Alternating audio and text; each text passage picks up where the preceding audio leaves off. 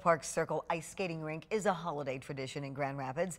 But this season, as with most things, it'll be a little different. 13 on your side's Elena Holland explains how.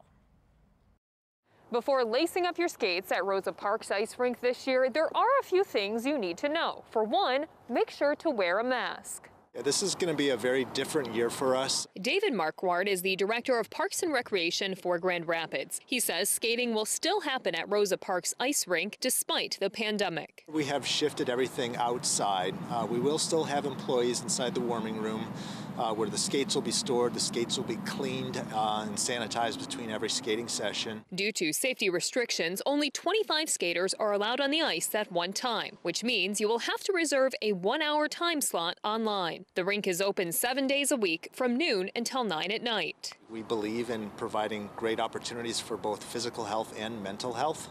This is one way in which we can try to achieve both. Even though skating will look different this year, Marquardt says the rink is important to Grand Rapids, especially during the challenging year for businesses nearby. It provides an economic draw to the downtown, and so I recognize too that our restaurants and our businesses have their own limitations that they're dealing with, but my hope is that as participants are here maybe waiting for a slot or after they're finished skating, stop in and take out some food from some of the local restaurants as well. The ice skating rink opens this Friday, December 18th. In Grand Rapids, Elena Holland, 13 on your side.